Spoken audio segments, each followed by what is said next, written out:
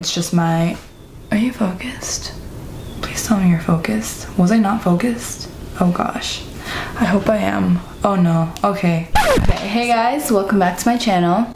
So it's been a very long time since I recorded a video. It's just been kind of hard to get back into filming and stuff. I do have a lot of footage that I want to edit, such as vlogs, and I had other beauty videos, but I feel like I'm just gonna start fresh and just scrap that. Not like you guys would have known, but you know, just letting you know. We're gonna move on out and do good, or be consistent starting now. Welcome back, or I guess I welcome myself back. Excuse my hair, my bangs. I'm trying to grow them out and they're just doing their own thing, so. And for today's video, we're gonna talk about my favorites. This is my first ever favorites video on my channel, and I guess this is gonna be for the month of June while I was traveling in California. And I really got to bond with a lot of these items.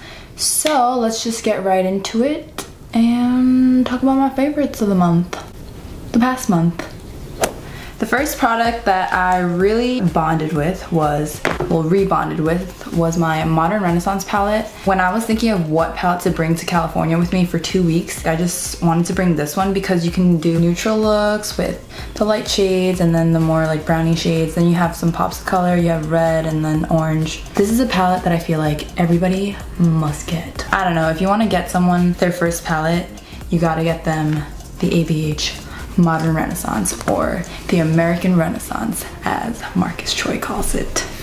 So the next item that I really liked for the month of June and I fell in love with all over again, which is funny because these two items have both featured in my channel a lot, but it's the Nicole Guerrero Anastasia Glow Kit. I just got into highlighting again. Right before California, I really didn't like the glow. Once I went to California and the weather was super nice and stuff, I just wanted to glow blindingly, and this did the trick.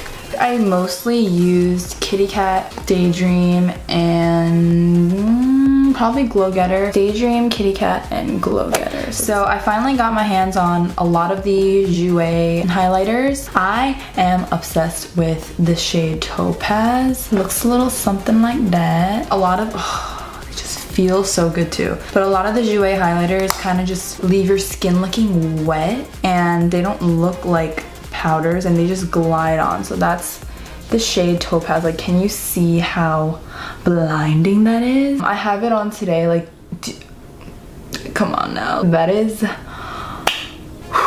The next favorite that I discovered was this Catrice. So I used this a couple times before California, but I felt like it left a white cast or something, kind of made my skin look gray when it's transparent. It says it's waterproof, so I wanted to bring it with me. I ended up going to Vegas for EDC, and I feel like it's a combination of everything that I used, but when I used this setting powder under my eyes and like all over my face, my friends were telling me at the end of the night that my makeup looked pretty much the same as when I applied it before I went. And if you know EDC, it goes from like 6 p.m. to 6 a.m. So that's crazy. I really think that this, did I even say what it is? It's the Catrice Prime and Fine Mattifying Powder in the waterproof. I don't know, I'm in love with this. I think this is a summer essential, so yeah. Now, the next thing that I kind of wasn't sure how I felt about, but then I ended up loving was the Stila Magnificent Metal Glitter and Glow Liquid Eyeshadow, and this one was the one in Smoldering Satin. I feel like a lot of these were in my haul. I really was excited to use this, and then when I first used it, I didn't really like it. It was hard to work with in a sense. Of course, it's like easy because it has an applicator and you just put it on and it's gorgeous. Like, you just place it wherever you want. But let's say you want to blend it out or something, the glitter just falls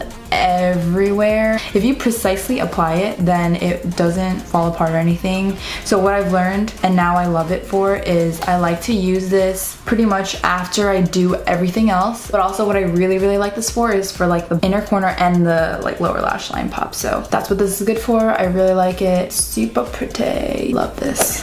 The next thing that I discovered in the month of June, I think this is my all-time favorite, the most favorite thing in my June favorites, and it is the Maybelline Lash Sensational Mascara. This mascara is my new holy grail mascara. It's so good.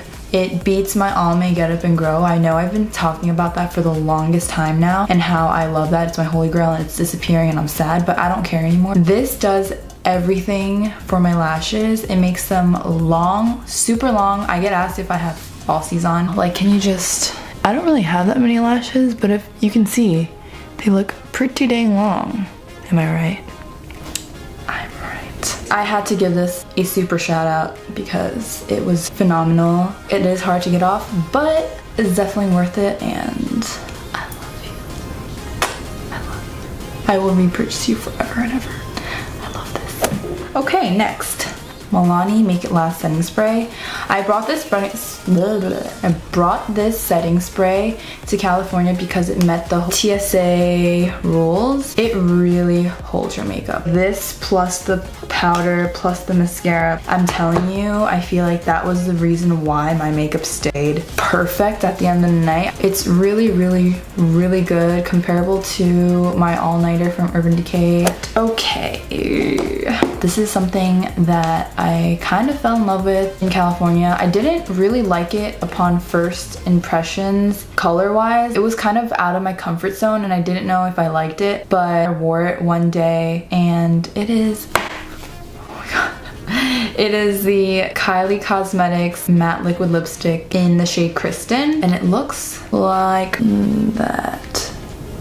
It's really, really pretty, and I noticed that with her lipsticks, I think I discussed it in the first impressions, as long as you fill in your lips and then put that stuff on top, it stays on all day, doesn't wear off, looks great, doesn't feel so great, but I mean, the color is beautiful. This plus the lip liner, but I lost that and I'm very sad about it, but definite favorite of the month.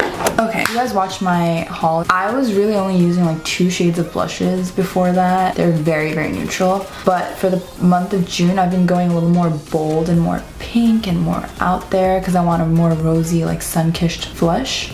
And the blush that I've been really liking is this Laura Geller Baked Gelato Vivid Swirl blush in Rose Water. And that's what it looks like.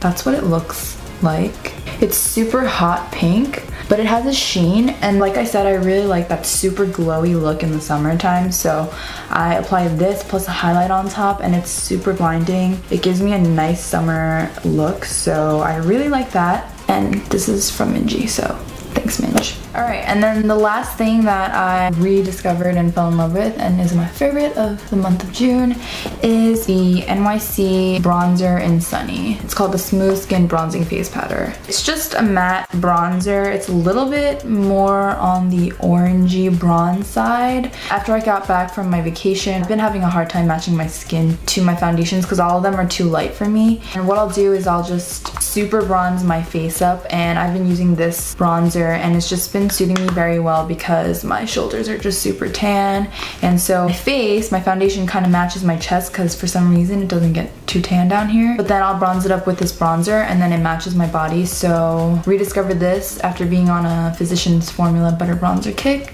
and I really like it. And last but not least, what I've been loving is this face mask, okay? Before California, I've been taking care of my skin. It was looking pretty dang good. Once I went to California, there were a couple of nights where I just forgot to take off my makeup. My skin hated me. I wasn't really doing my full skincare routine because I didn't want to bring everything with me. So my skin kind of sucked and I had a lot of bumps on my face. So when I got back, I used my Freeman's Detoxifying Charcoal plus Black Sugar Mud Mask. This one's for normal to combo skin. They have another black sugar charcoal mask, I believe, but that one's more for polishing and this one's more for detox. I don't know if I recommend this for people with dry skin because I feel like it would dry your skin out a lot.